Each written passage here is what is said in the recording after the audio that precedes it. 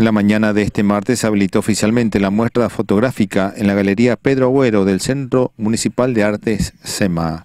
Estamos presentando una muestra fotográfica de 3 artistas, fotógrafos que son Freddy Hayen, Roland Franken y Ana González Tabaré.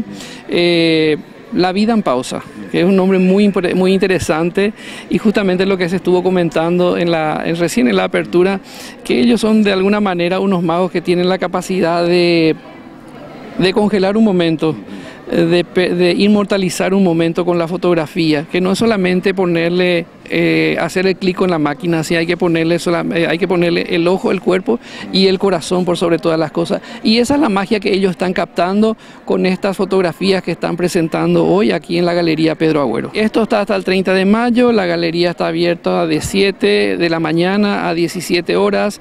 Hay posibilidad de hacer visitas guiadas, no recuerdo ahora el número, te voy a pasar después para poner ahí abajito.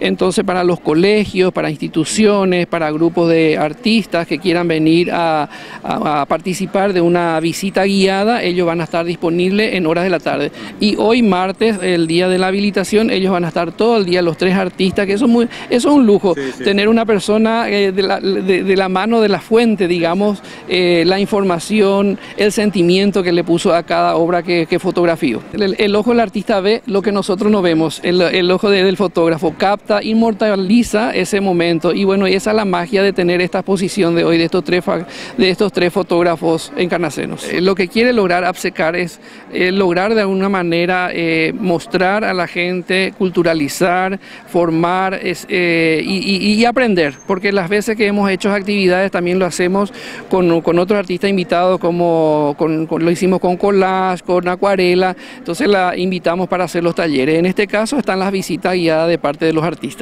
Esta muestra será hasta el próximo 30 de mayo de la exposición de fotografías urbanas y callejeras, La vida en pausa, donde son 3 artistas que estarán exponiendo hasta el próximo 30 de mayo.